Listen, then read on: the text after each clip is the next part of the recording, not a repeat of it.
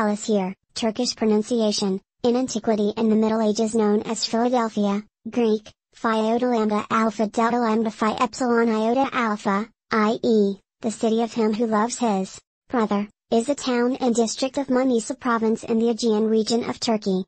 It is situated in the valley of the Kuzuse, Kogamasen. Antiquity, at the foot of the Bozdag mountain, Mount Molas in antiquity. The town is connected to Izmir by a 105 kilometers, 65 miles, railway. It stands on elevated ground commanding the extensive and fertile plain of the Gediz River, Hermus in antiquity, presenting an imposing appearance when seen from a distance. It has about 45 mosques. There are small industries and a fair trade.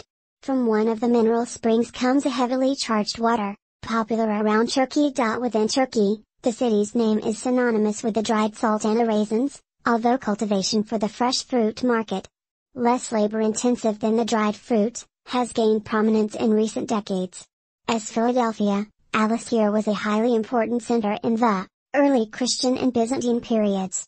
It remained a strong center of Orthodox Christianity until the early 20th century, and remains a titular see of the Roman Catholic Church.